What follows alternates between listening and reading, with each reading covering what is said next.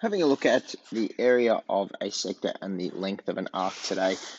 Now, to establish a couple of things, just a couple of properties about circles. Whenever I draw two radii on a circle, as long as it's not a diameter, as long as it's not straight across the middle, I split that circle into two sectors, the major sector and the minor sector. The major, and the one that we tend to deal with normally is the minor. So this guy's the major. I'm not going to label the minor because I need to go and draw some other things on here. In the same way, when I draw that those same two radii on there, assuming it does not go straight across and form a diameter, I form a major arc and a minor arc. And just as previously, this part is the major arc,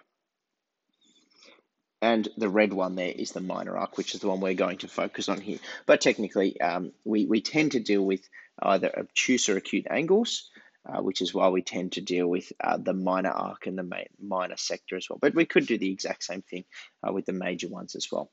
So two formulas we need to remember here. Now, they are all just based on the couple of basic ones that you would have done in year 8.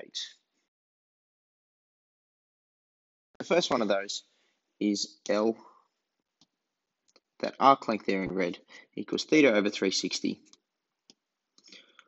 times 2 pi r. Now, I say it's the arc length in red, technically it would work for the one in blue as well. The angle would just be the obtuse angle, not the reflex angle, not the obtuse angle there. Now, if we go and convert this angle here into radians instead of degrees. Now, our conversion factor for that would be I need to get into radians, so I need to multiply it by 180, and I need to divide it by pi.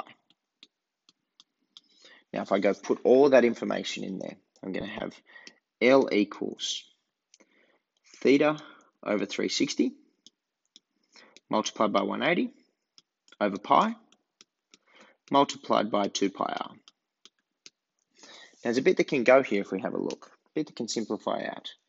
Our pi's are going to go, which is nice to not have pi involved there. Our 180 and 360 can simplify. That's going to give me theta over 2 over here, but I've actually got a 2 and a divided by 2, which means all I'm left with here in the end is actually L equals R theta. That's a much simpler formula. That only works if we're dealing with radians, though, not with degrees. If I have 45 degrees and 5 centimeters, I can't just say 45 times 5. But I can do that with radians. And it gives us a nice, easy way to get things in exact values as well.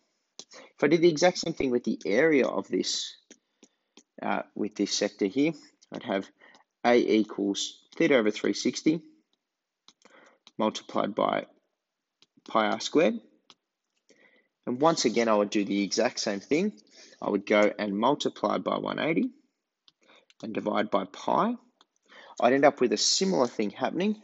My 180 and 360 would work together. The pi's would go. And what I'd end up with is I've got theta over 2 and r squared.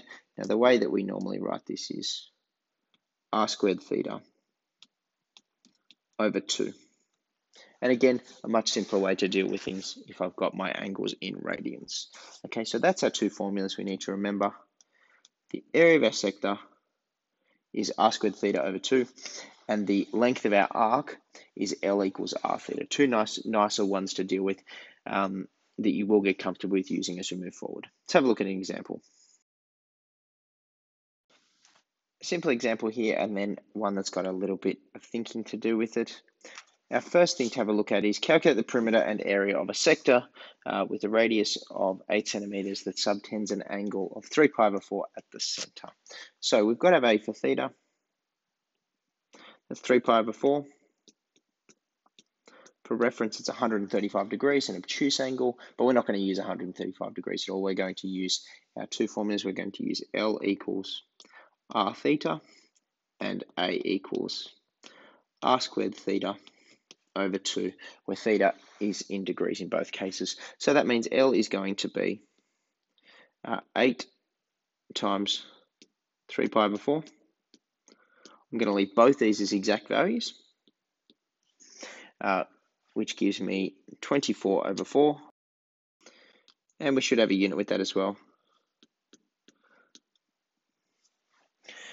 which is centimeters. Now, if having a look at the area, our area here is going to be a half by 8 squared, which is my radius, by 3 pi over 4.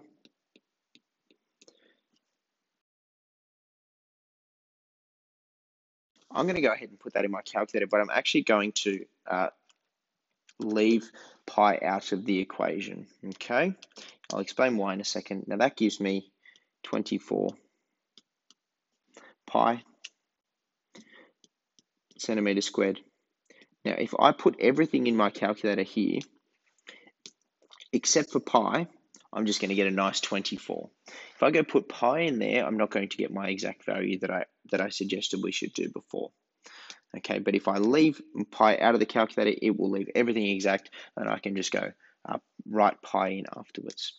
Now, the second thing we need to do here, by what amount must this angle be extended so that the arc is 40 centimeters in length? So I want to know now what's going to give me L equals 40.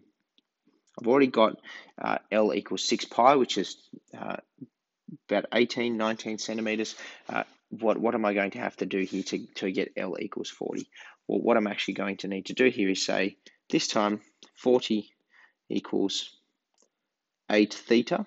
I don't know what my angle is here, which means that theta is 5 radians. So that my extension would be 5 minus what I've already got, 3 pi over 4. I'm going to turn that into a single fraction, which is 20 minus 3 pi all over 4. Now, that's not going to be a particularly nice value. If I put in my calculator, I end up with 2.64 radians, which is a little bit more than 150 degrees, but our exact value here is better. So my angle needs to increase by 20 minus 3 pi over 4 so that I get an arc length of 40 centimeters. I hope this has been helpful.